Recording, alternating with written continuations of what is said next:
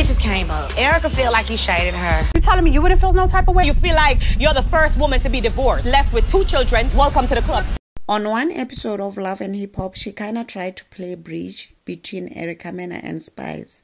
She set up lunch so the two can meet up, talk, maybe reach an understanding like adults. However, the conversation got heated, and in the exchange of words, Erica ended up calling Spice a monkey.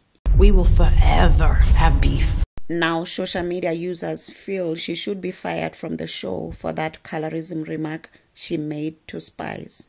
What are your thoughts on this? Do share in the comment section and remember to subscribe, like, share. Until next time, bye and thank you for watching.